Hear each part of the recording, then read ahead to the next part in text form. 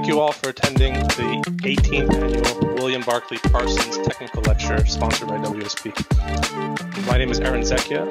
I'm a board member of the ASCE Met Section Geo-Institute, and I'll be going through a few record-keeping items first for the ASCE Geo-Institute before we begin.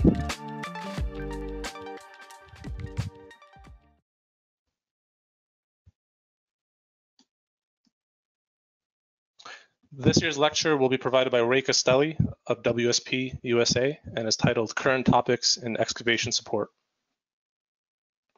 The Met Section Geo-Institute would like to thank our sponsor, the WSP USA. The William Barclay Parsons lecture series was first started in 2003 with the sponsorship of Parsons Brinckerhoff, now WSP. It honors the ingenuity, resolve, and engineering achievements of General William Barclay Parsons and his contributions to the advancement of the field of underground engineering and infrastructure in New York City.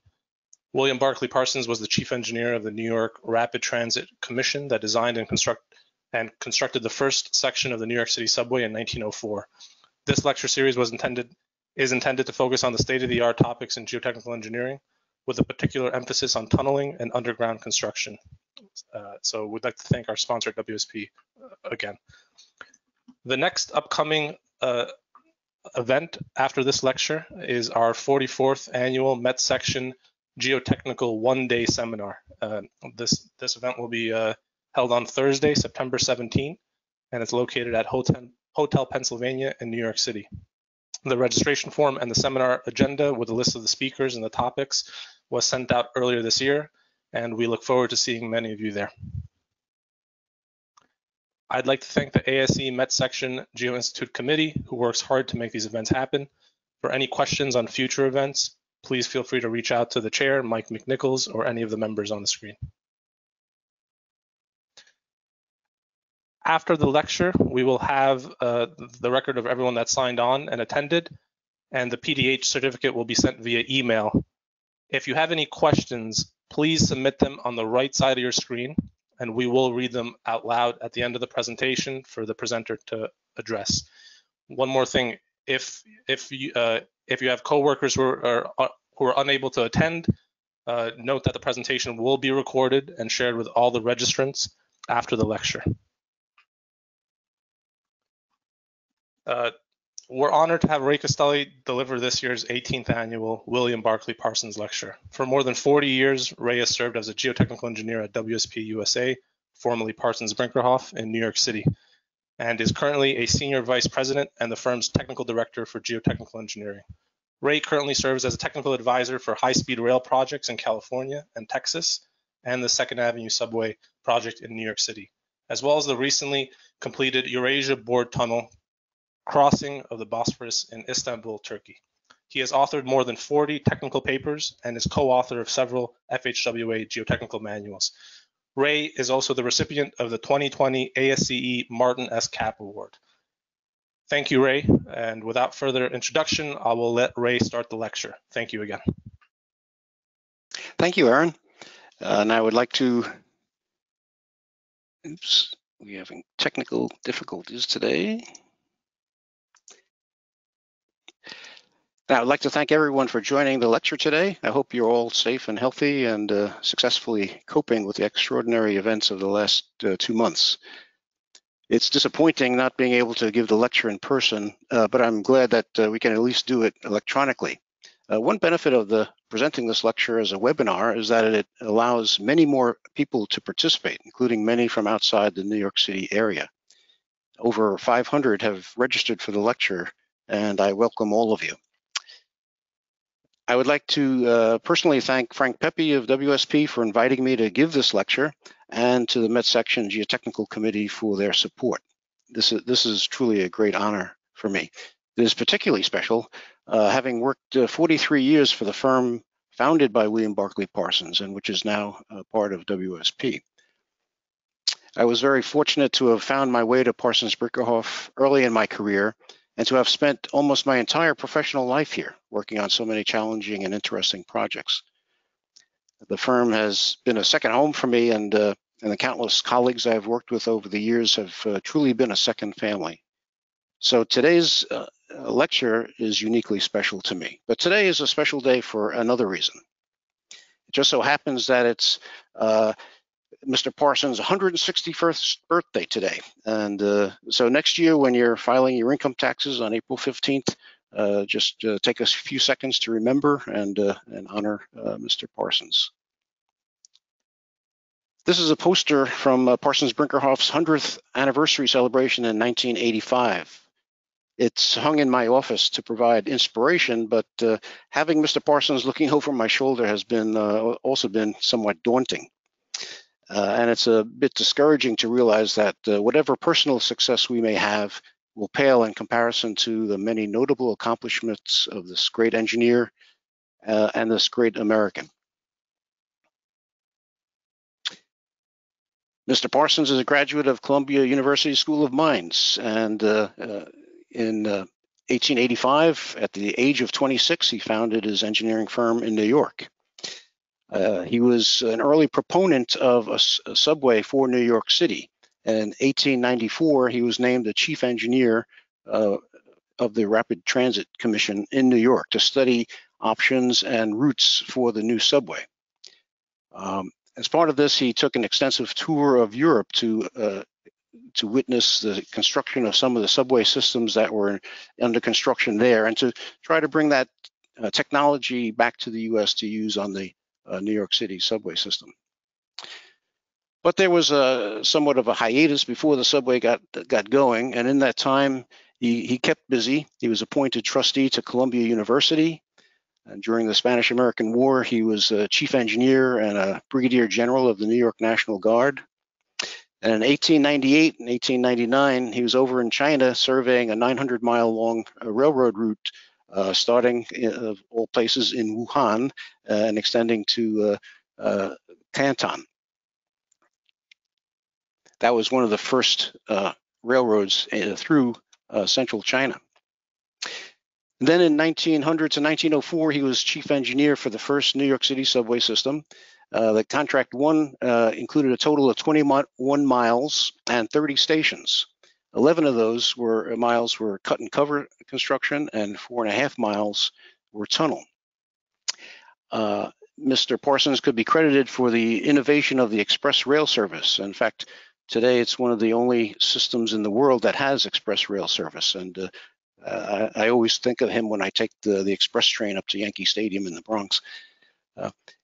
When constructed, the civil works cost about $35 million at that time. Today, it's my calculation roughly puts it at $1.1 billion. After his assignment to the New York City subway, he was appointed by President Theodore Roosevelt to the Panama Canal Commission to study options for building that canal. He was also chief engineer of the Cape Cod Canal to expedite traffic between Boston and New York. And he also became trustee for the New York City Public Library and was elected as board chairman to Columbia University. So he had very many civic activities during that period.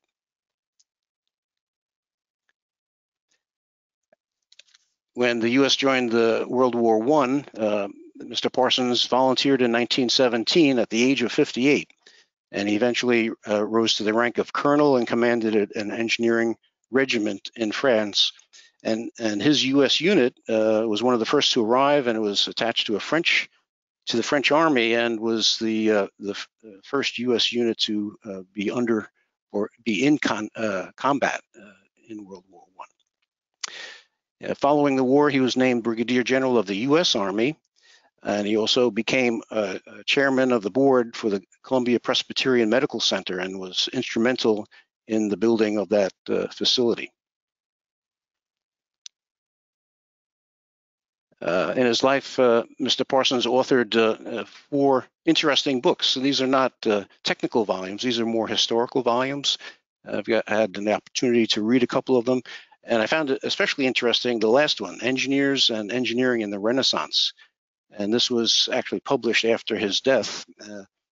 If you can get a copy of this in a library or online, I highly recommend it. Very interesting to see how monumental structures were built in the old days before modern machinery and modern engineering technology. Since the passing of Mr. Parsons, his legacy has been continued through the efforts and skills of thousands of professionals who have designed and managed construction of some of the world's most iconic and important facilities. And this legacy continues today under the banner of WSP. And working with the next generation of talented and dedicated professionals at WSP, many of whom are listening to the lecture today, I'm confident that his legacy is in very good hands and will continue long into the future. Parsons once wrote that of all human activities, engineering is the one that enters most into our lives and permeates every fiber of the social fabric. And I think this is very true. Unfortunately, our efforts as engineers are rarely recognized by the public, but what we do touches the lives of virtually everyone, and we should all be proud of the important contributions we make to society every day. Parsons also wrote that it's not the design that governs, but its adaptability to the economics and social needs of the time. And I think these words are true today as they were when he wrote them. Civil engineers will play a critical role in addressing current and future needs, including those related to global warming, infrastructure for renewable forms of energy and for autonomous vehicles, facilities to lessen the impact of future pandemics, which a few months ago we wouldn't have even thought of. And I'm sure there'll be other issues that we as engineers will have to address, and we can't even imagine what they are at the present time. With that introduction, I'd like to get into the presentation, be talking about several topics I think are worth talking about based on recent experience. These include the use of permanent supportive excavation walls, the design and construction of these walls, some of the considerations that go into that, and some thoughts on the performance of SOE systems, and finally a discussion of buoyancy of underground structures, completed underground structures. So permanent SOE walls, how do we define them? These are walls designed to function both for initial support of the excavation loads during the excavation and also serve as part of the final walls of the completed underground structure. Now, as permanent SOE walls, they may share some of the load with let's say a cast-in-place interior structure. And the most common example of that is when the SOE wall is designed for earth pressures, but the interior cast-in-place concrete wall may be designed to support just the water pressure. I think we've had good experience with the use of permanent SOE walls. It's a mature technology, over 50 years of use.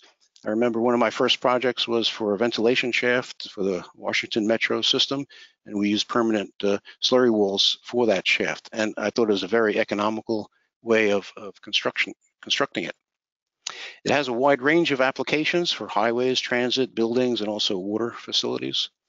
And major benefits, it obviously reduces the cost of construction, particularly if you can eliminate that cast-in-place inner structure.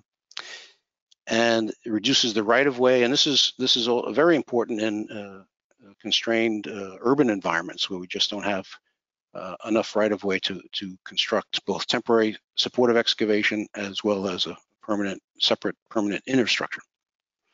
And with that is reduced construction time, and it's notable that it's very suitable to top-down construction. And this is useful when for buildings especially, because the building can be going up as you're excavating below ground for the underground elements of the structure.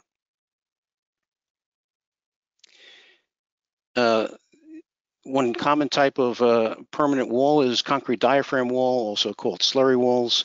And when we put in soldier piles or steel piles, they're called SPTC walls, soldier pile and trimming concrete walls.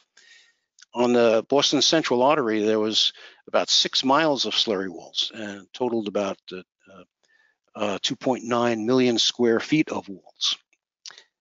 Second Avenue subway, shown in the lower right, it was used as a permanent wall in phase 1, and it's being considered for phase 2.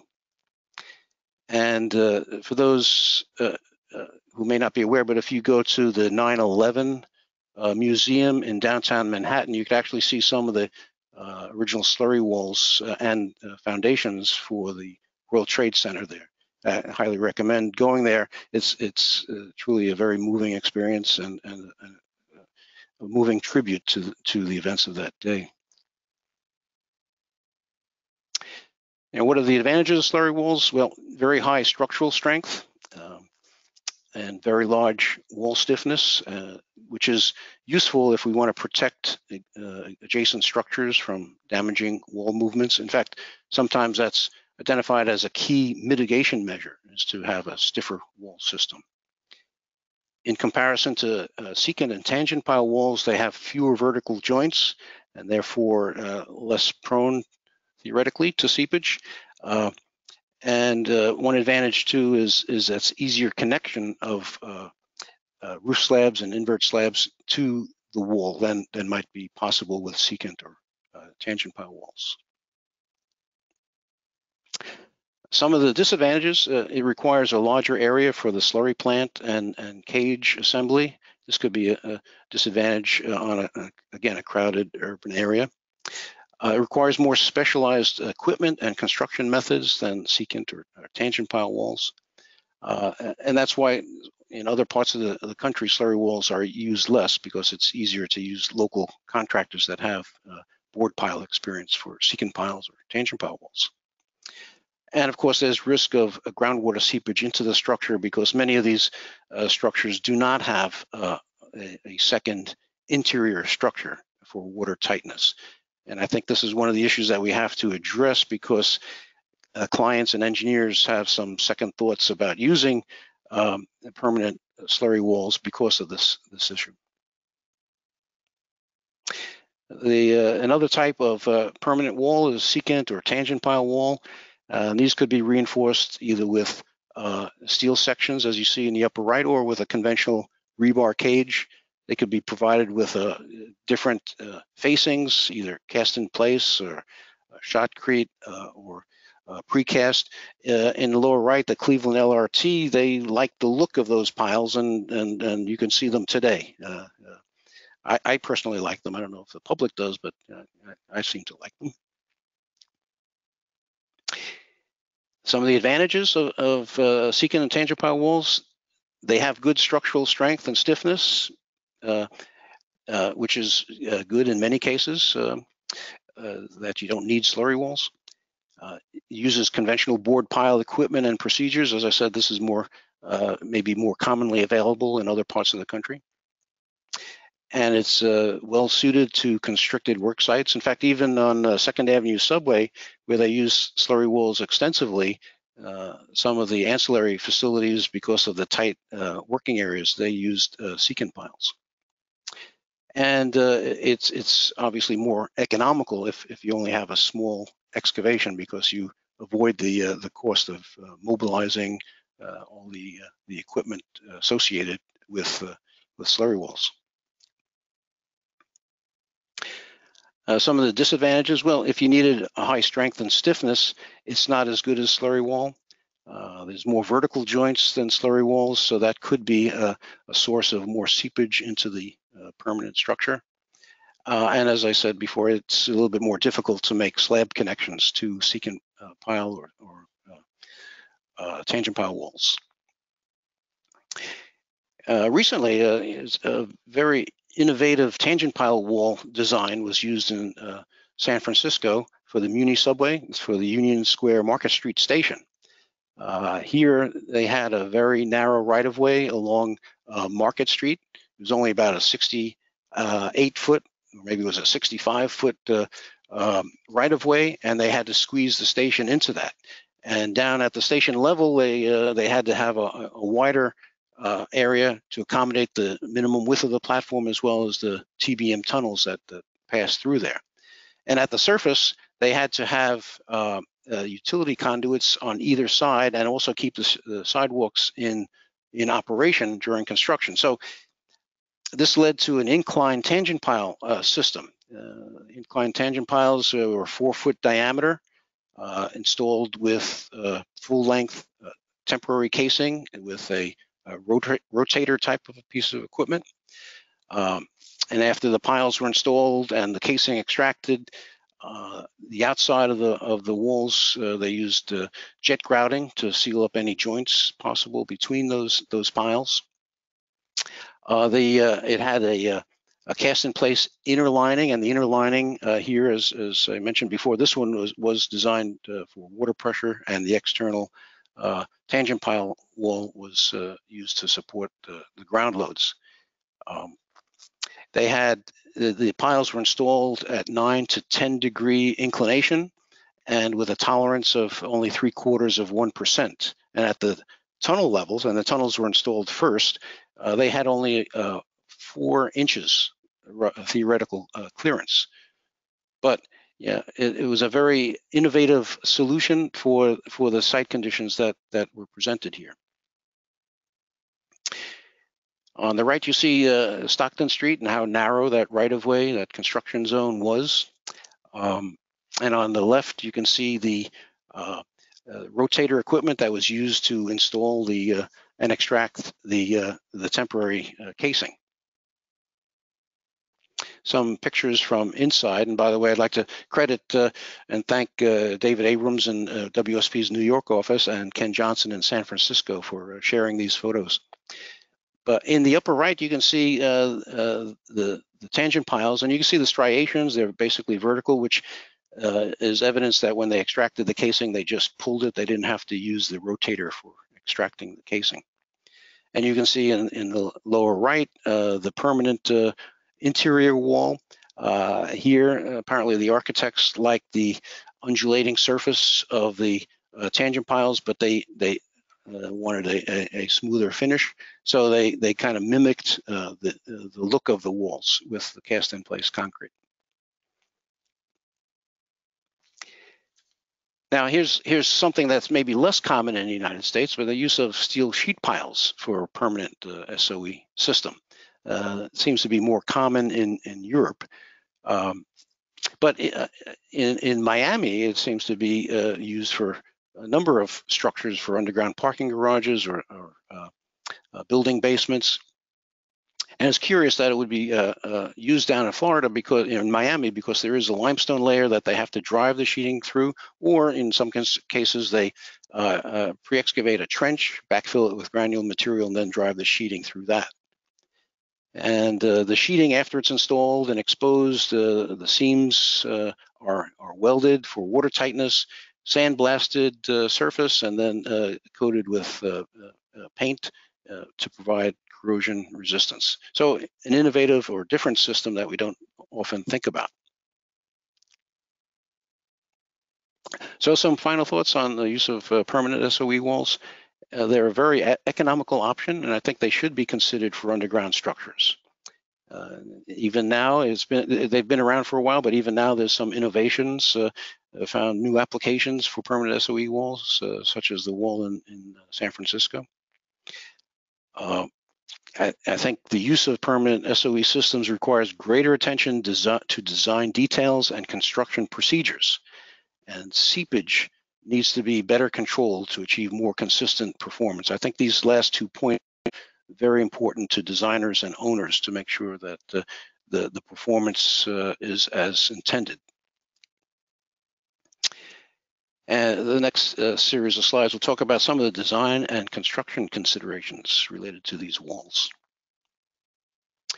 A general observation is that I think the design procedures are well established and proven to be generally successful.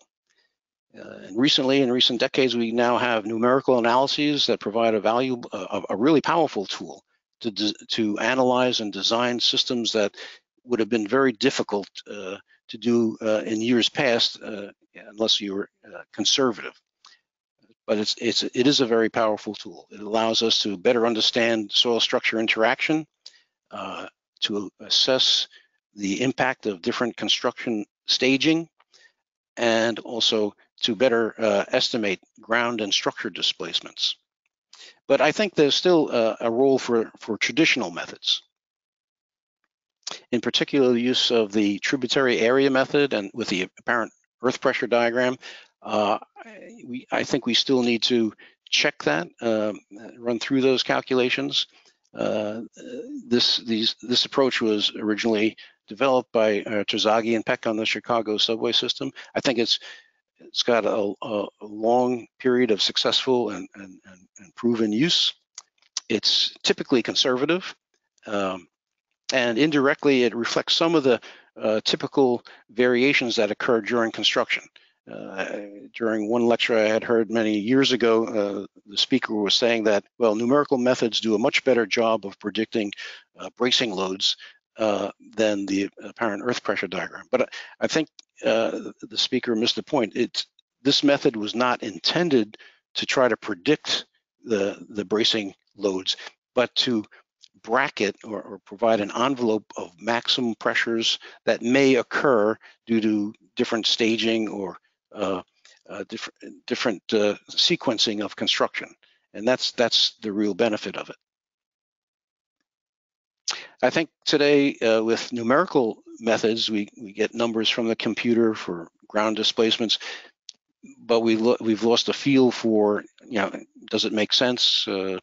So I think using these kind of design charts, and here's a couple that were included in a paper by Clough and O'Rourke in 1990, using diagrams such as this give us a feel for what magnitude of displacements we should expect.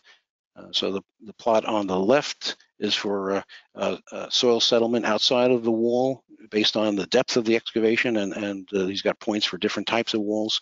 And on the right, it's a plot of lateral wall movements, again, plotted versus depth for different points, with different points representing different types of walls. This is a plot I've always liked. It combines a number of elements or factors. It relates displacement to the excavation depth and also to the wall stiffness. So for slurry walls, as you get stiffer, you can see that displacements are less. But an added use of this chart is that it brings our attention to the factor of safety against basal heave. And this is a case where you might have medium stiff clays near the bottom of the excavation. You have to make sure that you're not overstressing the ground, and this approach helps you assess that, because as your factor of safety decreases, you can see in the plot that the displacements rapidly increase. And basically that factor of safety is just 5.1 divided by the stability number. And we'll talk more about that in future slides. Some of the design issues that need to be considered for slurry walls. First would be panel width. Typically they're in the 10 to 25 foot range. And I would say that whenever you're adjacent to structures that are sensitive to displacements, you probably should be looking at 10-foot long panels or maybe even less.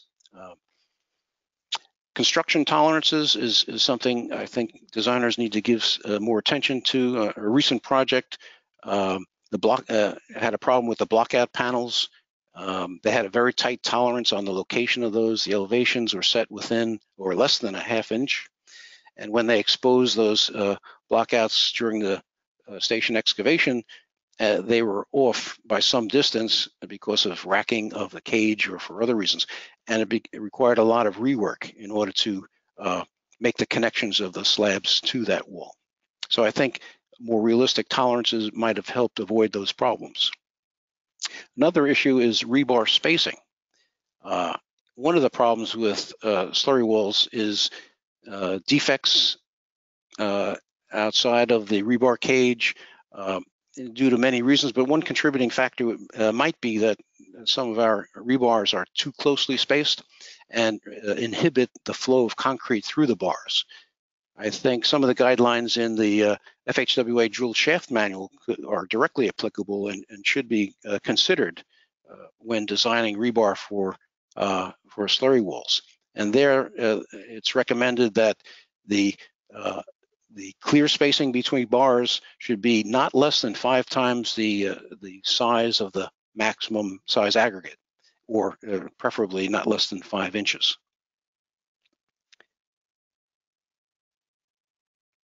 And seepage, as I mentioned before, is one of the concerns with slurry walls.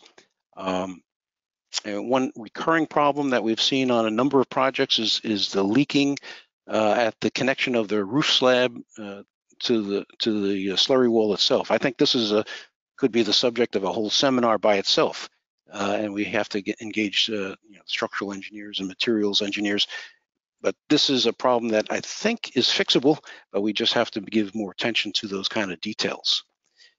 In the end, with any SOE, permanent SOE wall that doesn't have an interior cast-in-place structure, we have to expect some amount of leaks, and we have to design for those leaks. And part of that is to provide access to those surfaces during the life of the structure, so you can inspect them and maybe do some grouting to remediate any leaks. What's shown here is a cross-section from the Baltimore Metro Shot Tower station.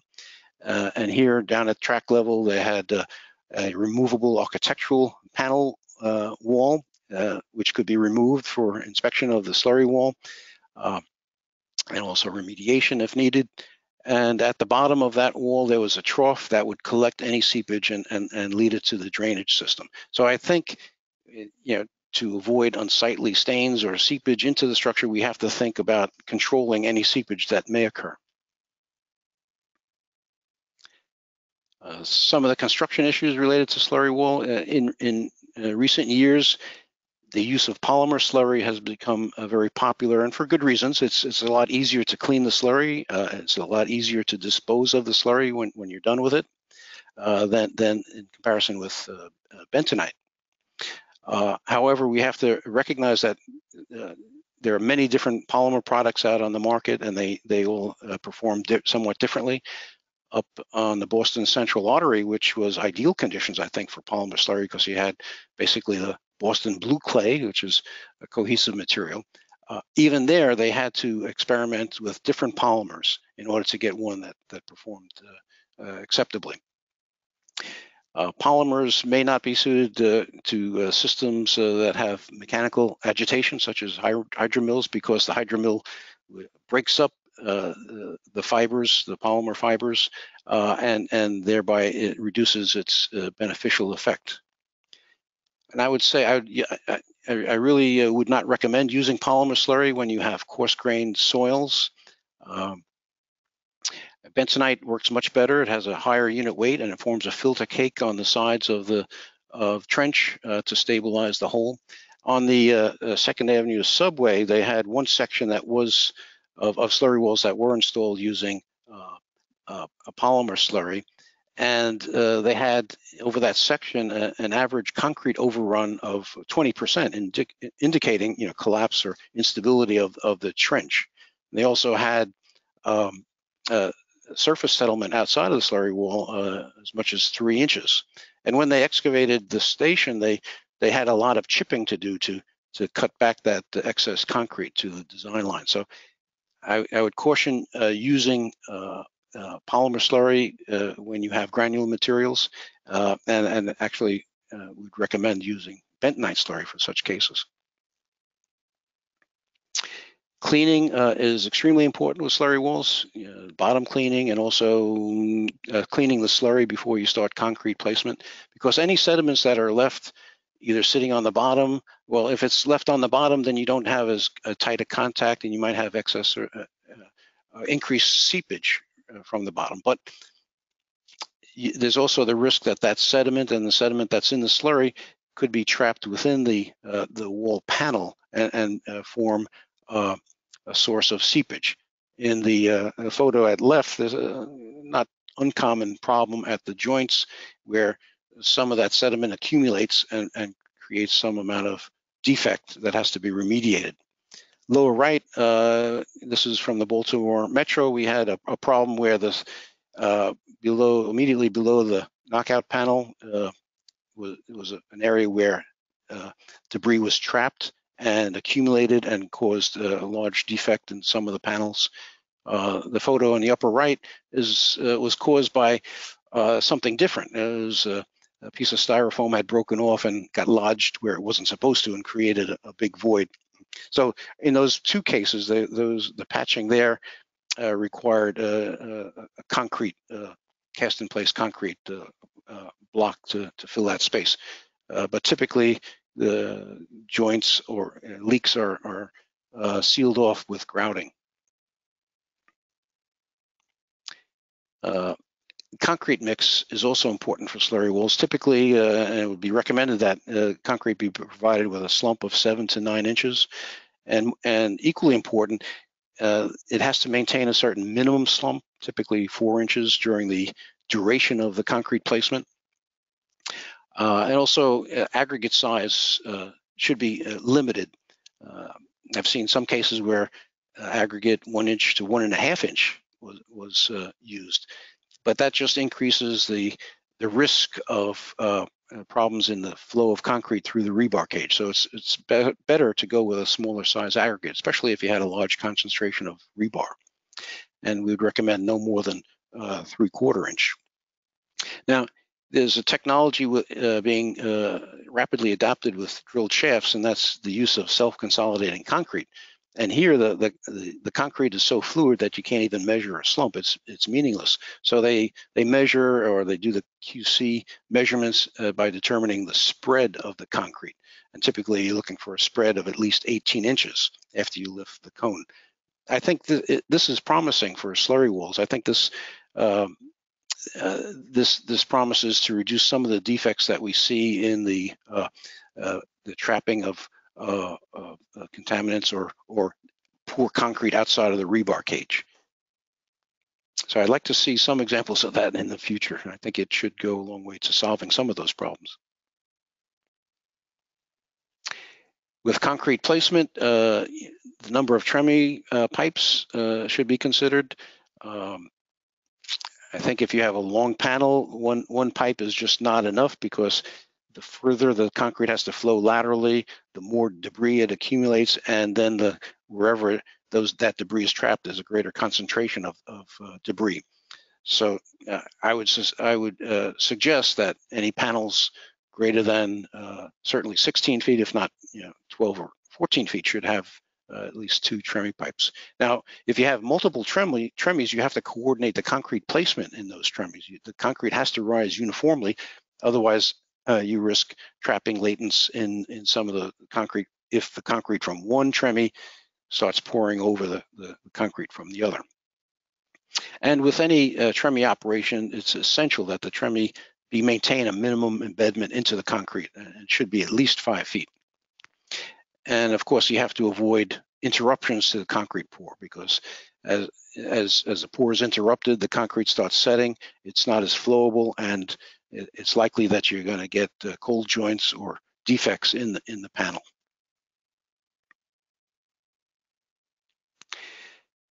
And some of the construction issues related to secant and tangent pile walls.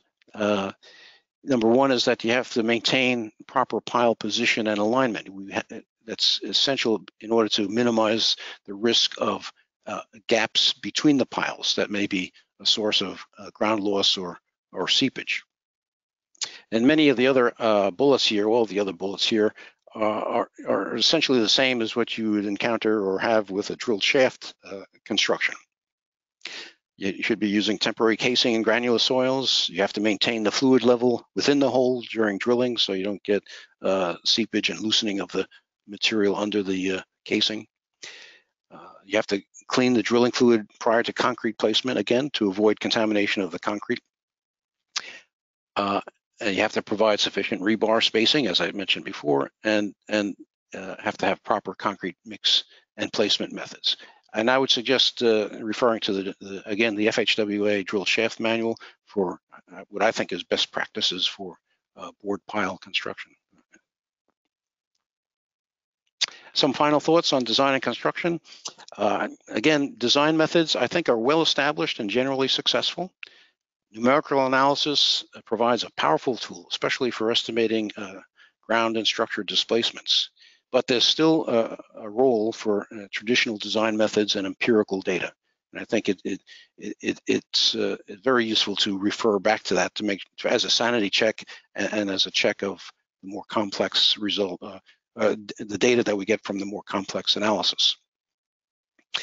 I think construction means and methods need to be suited to ground conditions. One type of method or construction doesn't may not work in all ground conditions. And better construction practices can improve the performance of these structures. And I think it is essential that we do continuously improve our construction practices, because again, if we want our owners and we want our engineers to be comfortable with selecting permanent SOE systems, we have to assure long-term performance.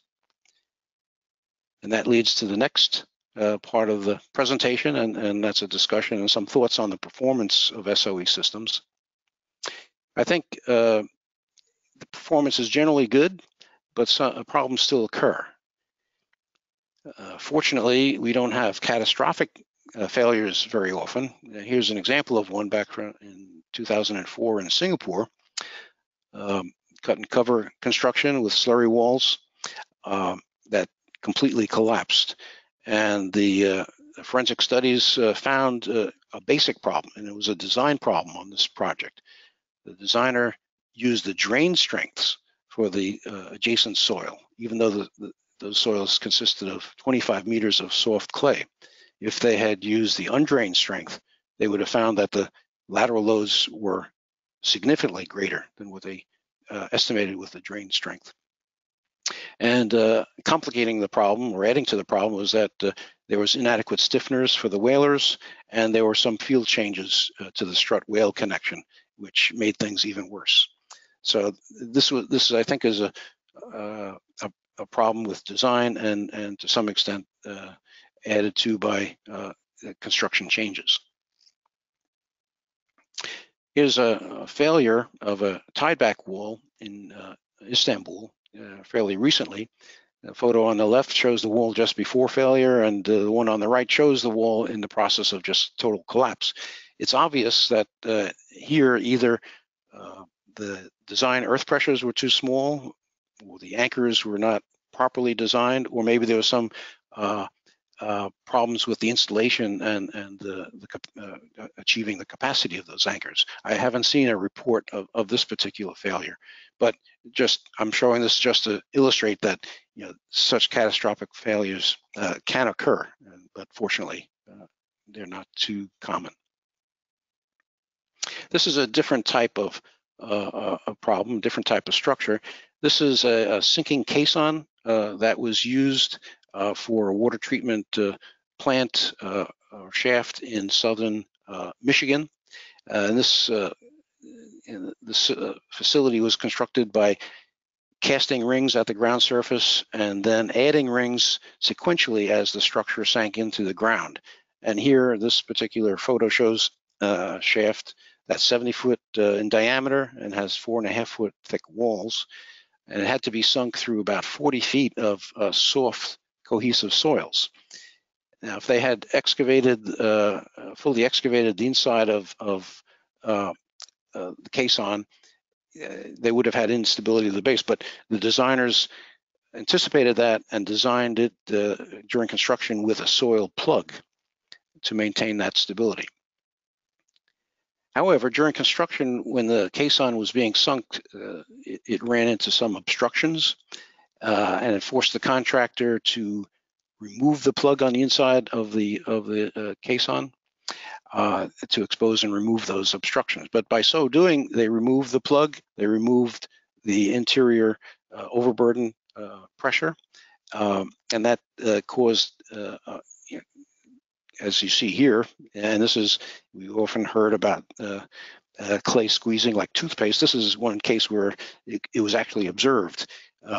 The soft clays were so stressed that they just squeezed into the caisson, resulting in large displacement and settlement outside of the caisson and tilting and structural damage of the caisson. And it's curious that, again, the stability number, a very simple calculation, should have warned that this was going to happen. And the stability number here, the equation here, is just a very simple thing. It's the external overburden pressure plus any external surcharge pressure minus the weight of the plug within the caisson divided by the shear strength of the soil. Very simple calculation. And I would I've always recommended that on any project, whether it's retaining wall, slope, or caisson such as this, run that simple calculation. That should give you a good idea if you have a problem or if everything is fine.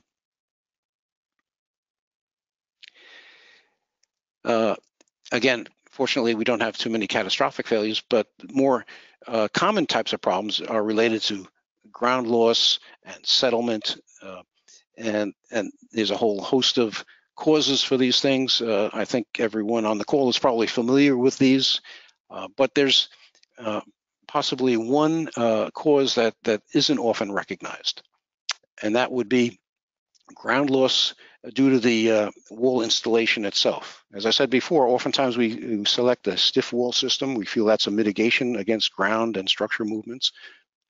But sometimes we can have significant displacements due to the installation process itself. We can't just wish those walls into place. And here's an example of a fan shaft that was supported by secant pile walls. The secant piles, 39-inch diameter, and the excavation was about 30 feet deep. And the system was used to support a masonry structure that was adjacent to the excavation. The structure was founded on shallow foundations and underlined by fill, sand, and silts, and it had a high groundwater table. And here we can see that a large amount of settlement occurred during the installation of the secant piles, about 1.5 inches, which far exceeded the specified limit of 0.6 inches.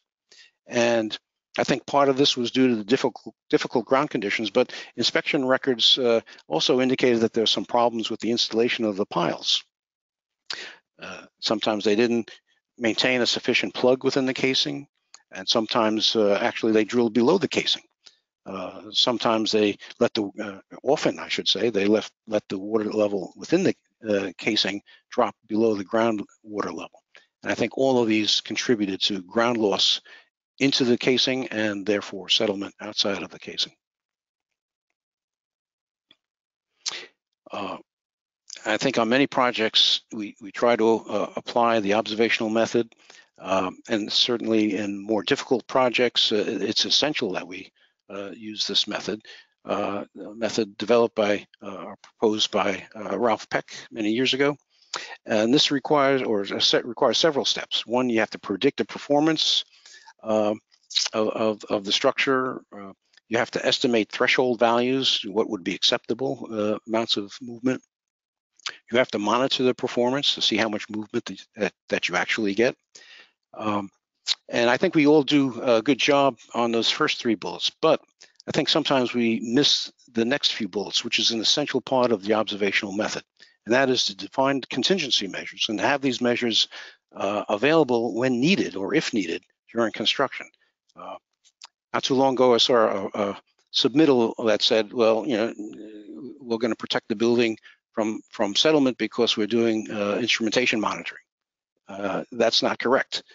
You do the instrumentation monitoring to give you the information, but you have to have a practical contingency plan ready to implement. One project, Aaron had mentioned the Eurasia Tunnel that I worked on. I think this is a good example of a good application of the observational approach. And here I'd like to talk about the Asian transition box, which is on the right-hand side of the photo. And it's from this shaft. This was the launch shaft for the TBM that went underneath the Bosphorus from east to west. And on the other end of that box, 2 NATM tunnels were launched. So it was a critical element of the project. And this shaft was about 174 meters long and with a depth of up to 38 meters. It was entirely in rock, of what they call the trachea formation, which is a very heterogeneous mix of silt stones, clay stones, and sandstones, very variable rock quality due to tectonic activities in this area. And the upper right shows a photo of some of the rock core. You can see it is extremely poor. And on the bottom is a graphic representation of the quality of the rock along one side of the excavation. And just by the color coding, not getting into details, but you can see how highly variable the quality of the rock was. So it was impossible to come up with an idealized profile or design parameters. For this project, the designers looked at other excavation experience in Istanbul and looked at the literature and came up with what they felt was reasonably conservative parameters. Contractor thought that they were too conservative and brought in his own consultant who had more optimistic ideas of the parameters. In the end, to move the project along, it was a compromise on the parameters, but it was decided to place a lot of emphasis on monitoring and also have the contingency plan available. The displacements were estimated using Plaxis, and the maximum wall displacements were estimated to be about 15 millimeters, not very much. By the way, in the cross section, the upper portion is a secant pile wall. That continuous wall was selected because that's where we expected the greatest seepage or the groundwater problem. And below that was individual board piles, 8.8 meters spaced 1 meter apart. Now, during construction, they were down about 12 meters, about 1/3 of the total depth of the excavation. And they experienced displacements, and they jumped overnight up to about 35 millimeters, which is twice what was estimated for the displacement for the full depth of excavation. So at that point, the contingency plan kicked in. Contractor partially backfilled the excavation by putting in berms to stabilize the sidewalls. The engineers analyzed the data, back calculated parameters for the rock, and then used those parameters to reevaluate the support system and it resulted in 2 or 3 additional levels of tie-back anchors. And after implementing that, the excavation was completed without further issues. And as of today, it's all backfilled, and the roadway is in operation. Some final thoughts. Again, major failures, fortunately, are rare, but displacement problems persist. There's a need for greater attention to construction means and methods and construction inspection to do a better job in constructing our SOE systems.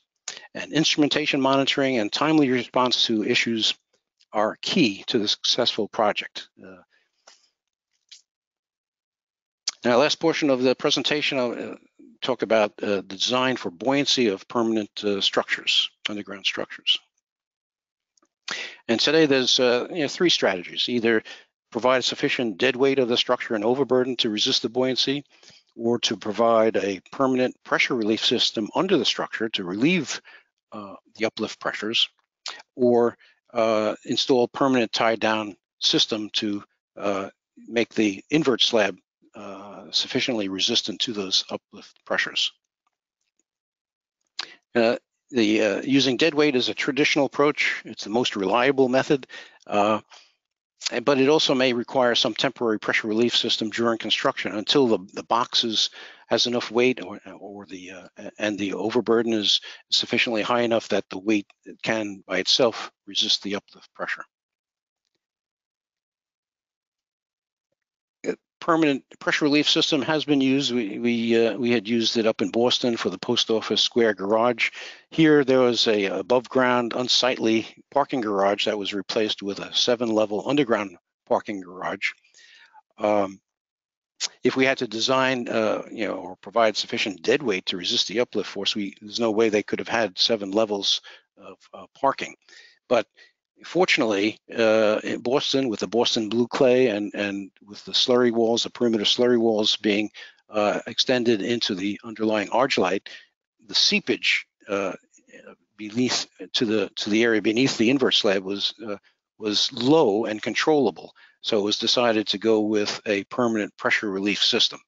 But these conditions were ideal for that application. And I'm not quite sure that we'll see that in too many different locations, but here it worked very well. In fact, in recent years, the system was converted to use that whatever water was extracted to clean the garage and therefore limit or reduce the amount of city water that would have to be used for the facility. The third method is a tie-down system. There's limited track record or experience with using such tie-downs in transportation structures. There's a project in Pittsburgh where it's been used, and there's a few examples in Europe, but importantly, they're all less than about 15 years old. So there's not too much of a track record on the long-term experience with permanent tie-down systems. Now, they are used in some concrete dam retrofits, but regulations require that they're accessible and they can be inspected and tested if need be. That's kind of an inspection that we don't see in transportation structures. They're also used sometimes in for water facilities such as shafts and pumping stations, but they're often only called into play when they have to unwater those structures. So that doesn't occur too often. And if there were some damaging seepage or uplift of the slab, it's not a major problem as it would be for a transportation structure. What are some of the common types of tie-down elements? Well, we have drilled shafts, barrettes, which are basically just individual slurry wall elements that can be used for compression or tension loads. Use of mini piles, and also soil and rock anchors. Some of the design issues that have to be considered for transportation structures, underground structures, typically it's 100 years or if not more. I mean, look at New York City subway system that's still operating, and it's more than well above 100 years. We have to think about load transfer. If we have untensioned elements, those elements will experience elastic elongation as the load, the water pressure comes onto the invert slab. So we have to estimate how much displacement that may cause. Of course, corrosion is fundamental. We have to consider that, particularly, well, for the entire length of the anchor, and especially at the connection at the top of the anchor. In some cases, we have to worry about a creep, depending on the soil or the ground that the anchors are anchored in. And we have to think about monitoring and inspection during the service life of the structure. And unfortunately, many of our transportation facilities, that's not reliably done. Now, here's an example where we actually designed a tie-down system for a subway station in Baltimore for the Red Line. I have to say at the beginning here that we fully designed it, it was ready to go, but because of funding and other considerations, it was not built, and I'm not quite sure when or if it will be built. But in any event, it still serves as a good case history of a permanent tie-down system for an underground structure. And here we were forced to consider that because we had a very narrow right-of-way, but the box had to have certain dimensions. So that, and there was also a high water level, groundwater level, as well as a flood level that was above street level. So high buoyancy forces. So looking at all those factors, it was not possible to provide a sufficient dead weight, and we didn't think that long-term it was practical to have a permanent pressure relief system underneath the invert slab. But fortunately, rock was at a shallow depth below the station, and we took advantage of that in the design. So some of our recommendations for the Red Line was we limited the side resistance that we could count on from the slurry walls because we were concerned that the slurry filter cake that builds up on the side walls would reduce that friction. So we were conservative in estimating that resistance. We ended up using pre-stressed rock anchors tied down into the good quality rock under the station. Anchors were provided with double corrosion protectors with focus on the details of the anchor head to reduce the risk of corrosion at that location. For a 100-year life, we reduced the ash tow resistance factor from 0.5 to 0.4 to get greater reliability. And we provided additional anchors for redundancy just in case some of the anchors failed. I think we ended up adding about 10% anchors to what we theoretically needed. And there was a requirement during construction, during installation, to test all of those anchors. So final thoughts on buoyancy and design for buoyancy. I highly recommend resisting buoyancy with dead weight whenever possible. Consider permanent pressure relief system only if ground conditions are suitable. And if tie downs are unavoidable, design conservatively. So, to sum up the presentation, just a few key points. To reiterate, design methods for SOE are, I think, well established and generally successful. I think in the future, design needs to focus more on the details, constructability, and construction specifications. The performance of SOE systems is generally good, but problems persist, especially with ground displacements and seepage, and I think those need to be addressed. Performance issues are often related to the means and methods of construction and the care taken during construction. And I think there's always room for improvement there. And instrumentation monitoring and timely response to problems are key to a successful performance. And that concludes my presentation. I thank you very much for your hour of time, and I would be pleased to answer any questions that you may have. Thank you, Ray. I'll read off the questions as we receive them. If you have any questions, please submit them on the right side of your screen in the questions box. The first question we have is, in the picture of the permanent slurry walls supportive excavation at the Trade Center, was that the original Trade Center or the new Trade Center construction? I believe it was the original. I'm pretty sure that's the case because they also had the foundations exposed, but I don't have, I can't say for certain on that. The next question is, what are the typical maximums for secant pile walls and slurry walls? What is the deepest installation of each that you've seen in your experience? I think 80 feet would be a typical maximum, although the tangent piles in San Francisco, they were over 100 feet deep. So it's achievable. And there they had very tight tolerances on installation. So it is achievable, but of course it requires specialized equipment. They were monitoring those as they were going down with regard to inclination and position. But it is achievable. So I think over 100 feet is possible, but recommended to stay within 80 feet if you can. Okay.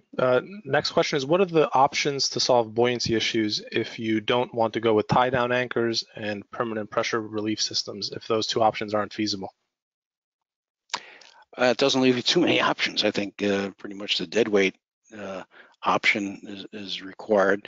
So then the feasibility of that has to be investigated. Usually you wouldn't even consider the other two unless you weren't able to provide dead weight. But you could look into ways of increasing the dead weight by putting a wider section to engage more, a wider section up top where you don't have void space, but you can engage more dead weight of the material above the roof of the structure.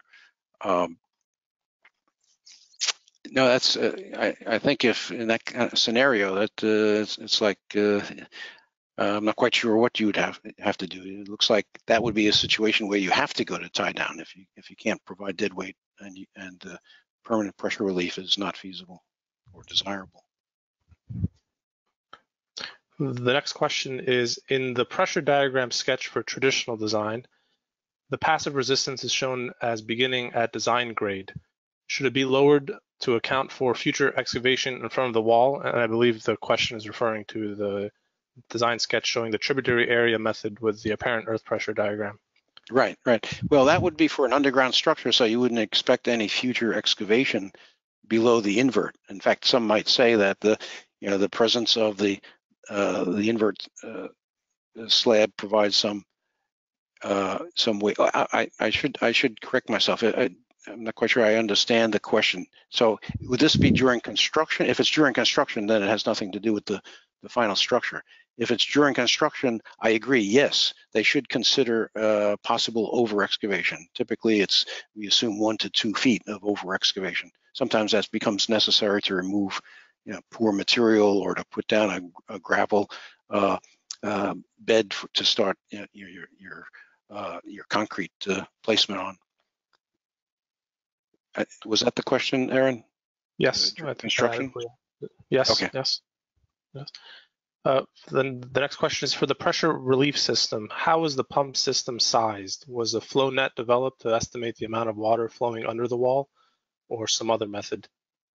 Yeah, I believe it was a flow net method, and we had to look at a range in permeabilities of the different materials. And we had to convince ourselves that the seepage was low. It's been a while. I think that everything was proven to be okay on that project. We didn't have any excessive seepage, but the site conditions there were very favorable, as I said, with the Boston blue clay and the argillite rock, very low permeability materials. I might go back to the Baltimore Metro Shot Tower Station. There we did do seepage analysis to try to estimate not only the amount of seepage that may come in under the slurry walls there, but also the amount of groundwater lowering on the outside of the slurry walls. So yeah, we did, and we also relied on that analysis to reduce the water pressure on the lowest portion of the slurry wall, because if we use the full hydrostatic pressure, the reinforcement requirements would have been tremendously greater. So we took advantage of the internal pumping to relieve some of that water pressure. So, so I think that's a valid approach. Okay. The next question is.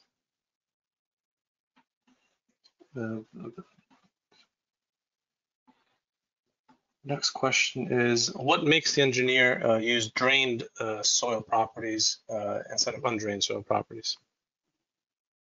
And I believe they're referring to the failure that you were discussing with the thickness of the clay. I think it might be good to check both cases if there's any question to see which one governs.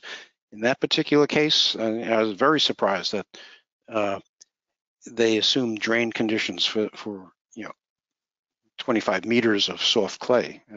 It would take so long.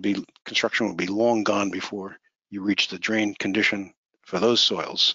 So in a case like that, I think it's obvious that it was appropriate to use undrained. But if there's any question, then it should be checked both ways. In the original slurry walls for the BART system in San Francisco, they just assumed there was a hydrostatic pressure on those for the design of the slurry walls, because the clays were so soft that it was basically just a heavy fluid. So even on that project, even the apparent earth pressure diagrams might have underpredicted the lateral pressure at the deeper sections of the wall. So I guess a lot of judgment has to go into it, but certainly if you have soft to medium clays, you have to consider the undrained case. We'll take a few more questions. The next question is, what other ground conditions are suitable for the permanent pressure relief system, other than the case you mentioned in Boston? I think what's key is how much seepage that you might get under that invert slab, and what kind of long-term pumping requirements, because there's a cost to pumping. So what long-term pumping cost and maintenance cost would that entail?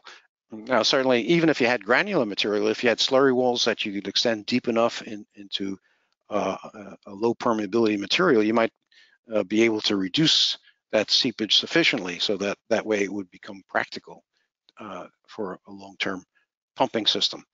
But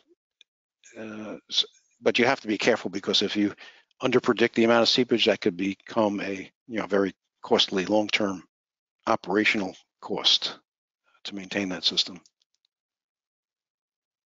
Okay. And I think we'll take 2 more questions. The next question, did the support of excavation tangent piles extend beyond the property line in San Francisco, in the San Francisco example, at a very deep level? Yes, it did. That was a question I had, actually.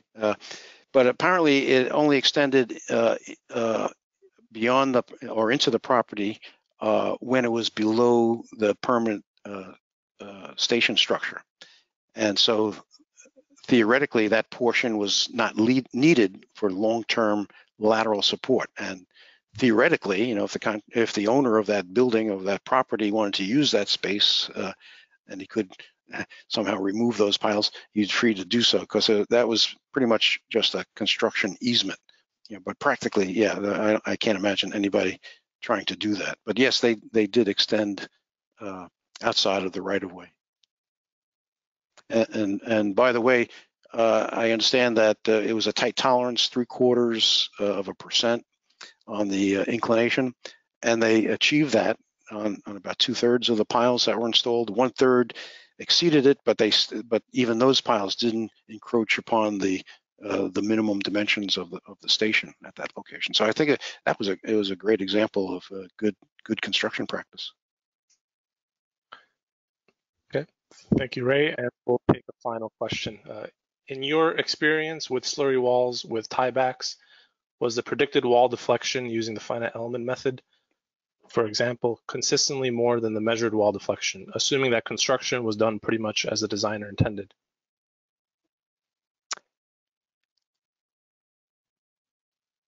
I think it's my recollection. I think they've been pretty good predictions using finite element analysis. And of course, I've always found that whatever pressures you design for, that kind of dictates the amount of bracing or tieback force that you apply. And so it's like self-compensating. If you're more conservative, you get bigger loads, but and less displacement. So, but I think there's been a good correlation. I don't think that I could say that one method has underestimated or overestimated the displacements. I think what's more sensitive to the results is what you assume for your parameters, like the case for the Eurasia Tunnel, because there the parameters, I won't say it was anybody's guess, but it was very difficult to predict.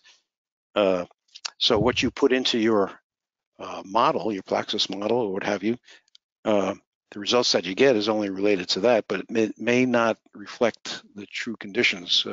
So that's the difficult part. It's not the method of analysis, but it's the parameters that you input into that analysis. Okay, thank you, Ray. And thank you everyone for attending. That was the last question we'll take. And as I mentioned, the webinar will be recorded and sent to all registrants after the lecture, and we'll wrap up the webinar now. Thank you.